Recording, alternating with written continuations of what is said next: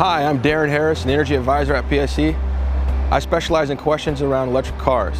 One of the questions we get around charging electric cars is, how long does it take and where can I charge? One option is to charge from home. Level 1 charging involves a conventional 3-prong plug that goes into any properly grounded, standard household 120-volt outlet. It takes about 12 hours to fully charge a car.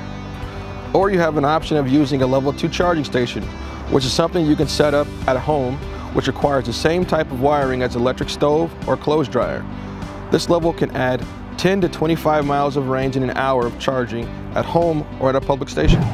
Another option is a public charging station like this one, which is a level 2 charging station.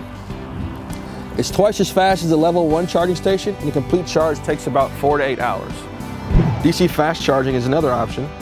Stations can be found along highways or urban locations and workplaces. Some cars can be charged up to 80% in only 30 minutes. For more information, go to pse.com/electric cars.